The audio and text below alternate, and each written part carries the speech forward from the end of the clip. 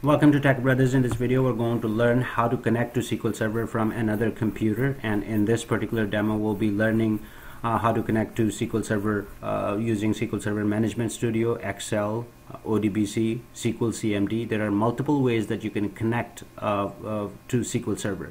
But in this demo we'll be using these 4 ways to connect to SQL Server.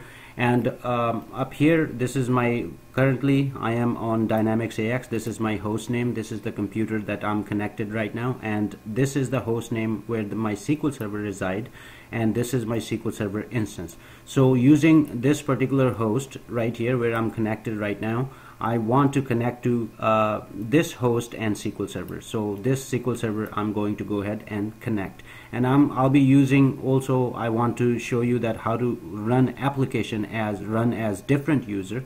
So right here I put down here, so we'll be using this user when we will use run as option, and we'll be using SQL Server Windows Authentication and SQL Server Authentication to connect to SQL Server during this demo. So let's go ahead and start using SQL Server Management Studio, and we'll be running SQL Server Management Studio run as this particular user. Right now on this computer I am connected as Dynamics AX dev /RAZA. That is the user, but that user doesn't have permission to go and connect to SQL Server. So basically, if you don't have permission to connect to SQL Server, none of the method that you will use on another computer, or even from that same computer where SQL Server is installed, you will not be able to connect to SQL Server. So you need to have permission to get into SQL Server wherever the SQL Server reside, and whatever the SQL Server is, you need to have permission to get into that SQL Server. So let's go ahead and use SQL Server Management Studio. In my case, I do have Windows 8, so Windows 8 sometimes gives you problems with the if you wanted to run any application, basically you need to press and hold Shift key and right click on the application. In Windows 8, for some reason it's not coming up as a run as option like this. So what I need to do is go open file location. So this is my SQL Server Management Studio location, so I'm going to go ahead and press and hold Shift key and right click. As you can see, once I did that, I have an option run as different user. So I'm going to go ahead and run as different user, which is cluster admin, and you do need to have a password if you're going to run your application as different user. This is my Windows user, by the way, so we're going to go ahead and click OK, and it should open Management Studio for us. In order to connect using Management Studio, you need to have SQL Server host name, and if it is your named instance, SQL Server named instance, then you can go ahead and provide host name / SQL Server instance name right here. If it is SQL Server in default not named instance, if it's a default instance, you only need to provide the host name right here. You don't need to provide the instance name, because that your SQL Server is not a named instance, it's a default instance. So in my case it's a named instance, so I'm going to go ahead and provide right here in connection string the instance name. So right here I'm using Windows Authentication.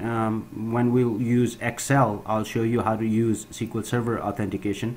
So we're going to go ahead and use Windows Authentication, and this is the user.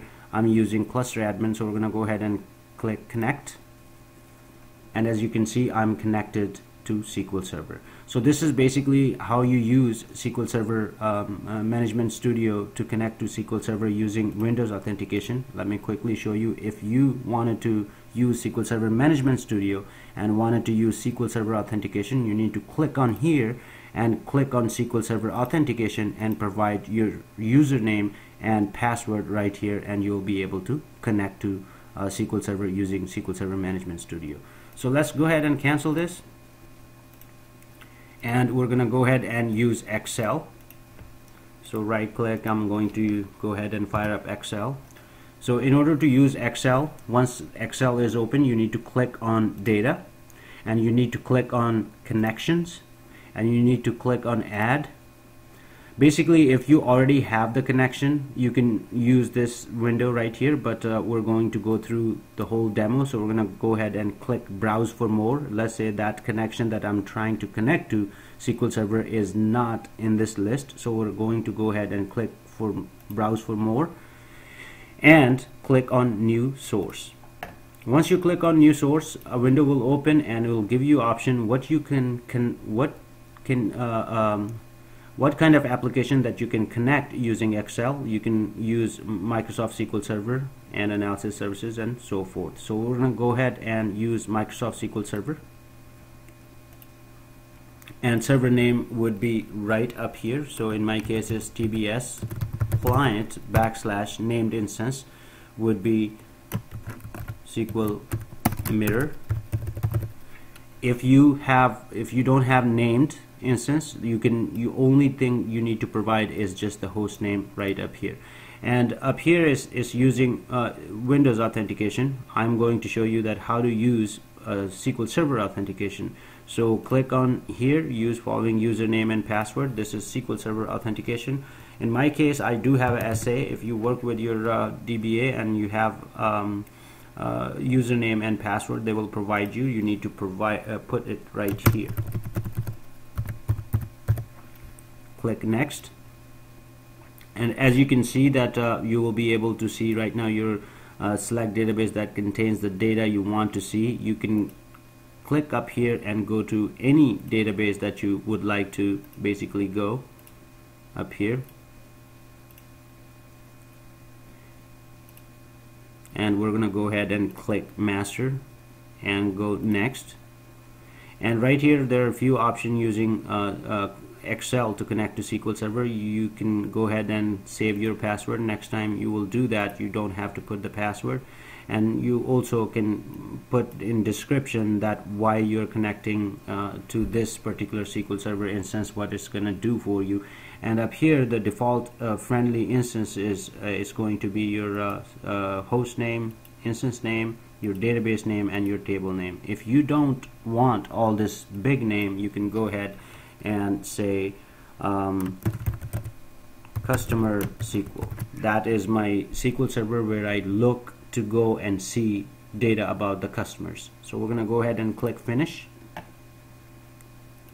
and as you can see that we're connected.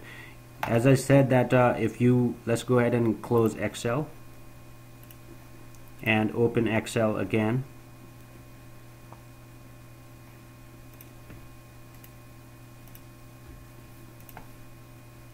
And we're going to go ahead and click on data. At this time we're going to go ahead and use existing connection. So we're going to go ahead and click on existing connection, and right here that connection that we saved last time, it is right here, and we're going to go ahead and double click, and all we need to do right here is click OK, and it will bring all the data for us. So this connection, remember, keep in mind that you can always modify this connection. This connection is going to give you the table that you selected, and you save that connection. So this is how you use Excel to connect to SQL Server.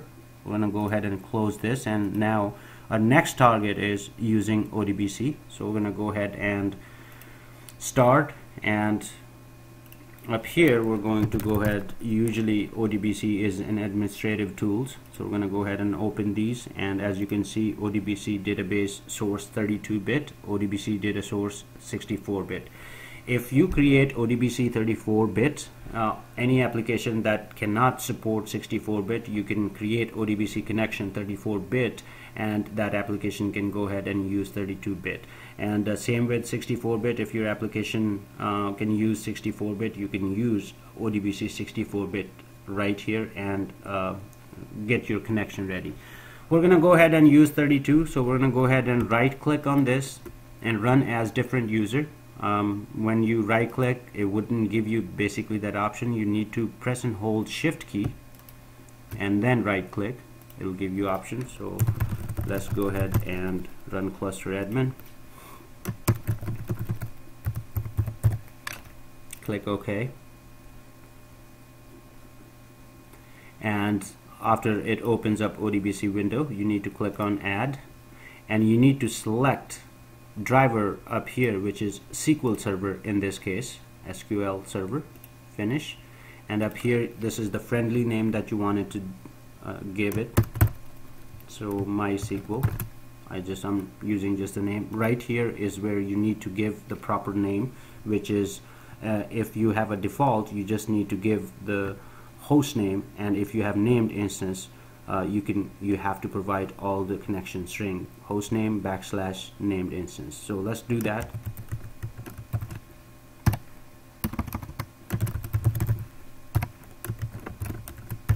In my case, is TBS client is my host name / SQL mirror is my instance. So click next. Up here you have both options, Windows Authentication, or if you have a SQL Server user, you can uncheck this bar and click on this, or you can go ahead and click Client Configuration and do that. But what we're up here, you can get an option using SQL Server Authentication and Windows Authentication. We're going to go ahead and use Windows Authentication. Click next. And up here, if you click right here, default database, if you wanted to use the default database, you can change the default database right here, but I'm just going to leave it alone. Next, finish, and let's test the connection. As you can see, the connection is tested successfully. So basically, this is how you use ODBC to connect to SQL Server. So we're going to go ahead and cancel this ODBC window. And next, we're going to use SQLCMD right here. So we're going to go ahead and use SQLCMD.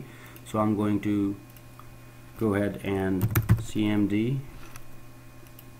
And I'm going to go ahead and open file location so that I can run as a different user.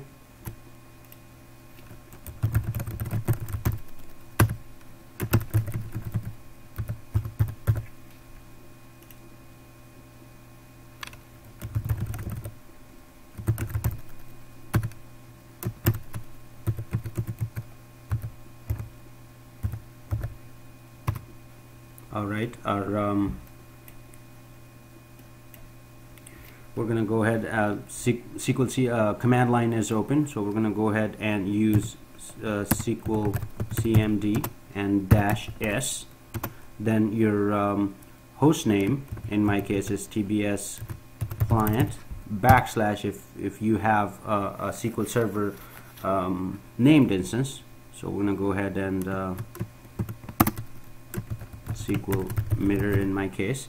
And if you wanted to use a different user, you can go ahead and use the other parameters, provide username and password. We're going to go ahead and click, basically, because I used it as a Windows authentication. If you don't provide any username and password, it is going to use your Windows authentication. In my case, it is techbrothers / cluster admin. So let's go ahead and select asterisk from sys.databases to see if it's working.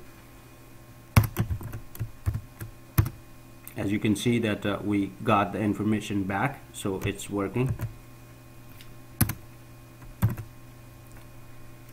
So basically, we used 4 methods to connect to SQL Server from another computer, and we learned how to run application as how to use SQL Server authentication basically in different applications, and how to use SQL Server account instead of a Windows account. I hope this video helps.